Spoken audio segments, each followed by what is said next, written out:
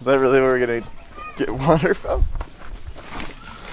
I think this is the central water spout though. And this is where they were getting water from this morning. We could ask someone else. ¿Ustedes usan este para el agua?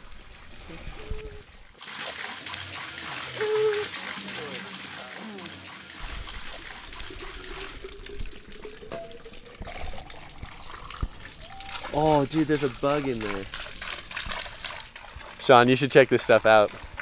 That's actually how much stuff is in there. We're really gonna drink this water for 2 months? I haven't seen any other way to get water. Dude, I hope no one gets sick, man. Someone's bound to.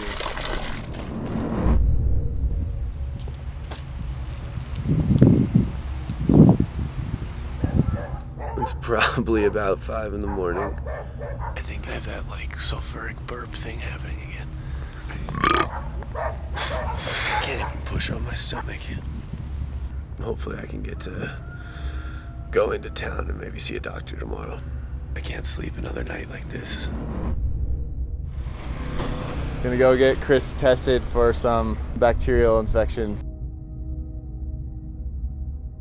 Today in town we found out that Chris has some parasites in his stomach. It's called Giardia. Giardia, I believe. And it's like living in my small intestine in here.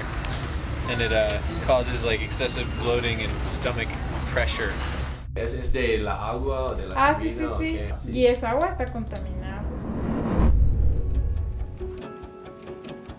Knowing that I had gotten a parasite simply from drinking water in the village was terrible. Almost 1 out of every 10 people in the world can't simply turn on a tap in their home and get fresh, clean water. But is not having clean water that big of a problem? 3.5 million people die every year from a water-related disease, which is almost the entire population of Los Angeles. Even if it doesn't kill you, could a sickness change your entire future? Being sick affected every minute of my life.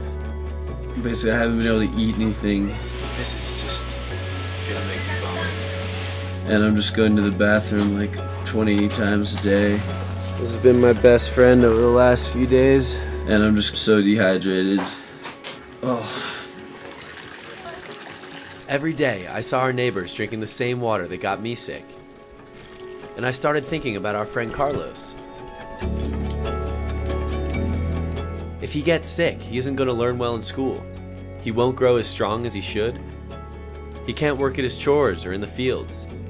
He can't be out playing soccer with his friends.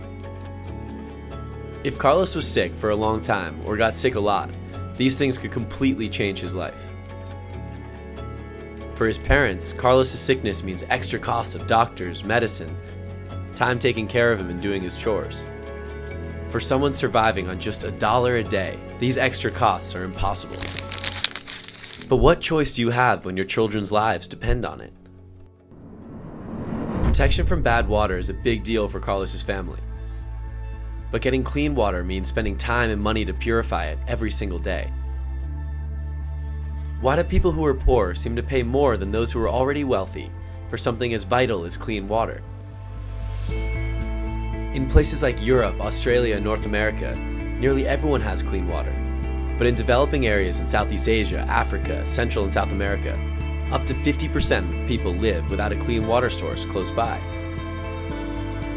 In the US, pipes bring clean water right into our homes. But we noticed that in Peña Blanca, there was no infrastructure to make that possible. Other than big government investments, how can rural villages get the clean water they need? With local support, nonprofit organizations, and international aid, things like buying a filter system, storing spring water in a sanitary tank, digging a new well, or installing a pump that reaches underground aquifers are becoming viable options, even for poor communities.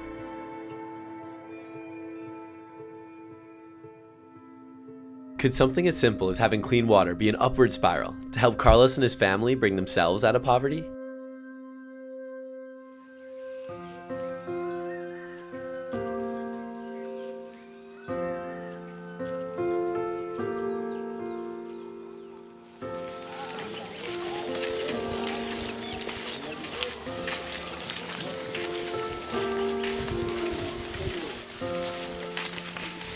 A healthy Carlos has more energy in school and can learn faster because he's there every single day.